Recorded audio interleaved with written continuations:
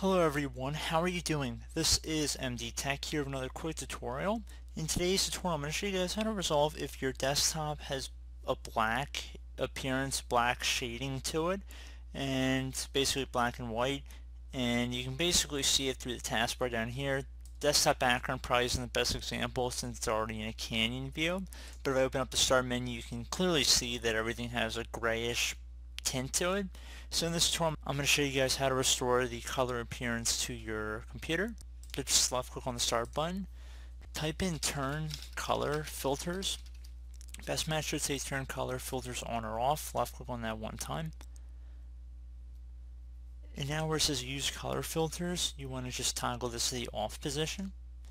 And then you go guys, you can see color has been restored to our desktop. So pretty straightforward tutorial guys. I hope I was able to help you out. And I do look forward to catching you all in the next tutorial. Goodbye.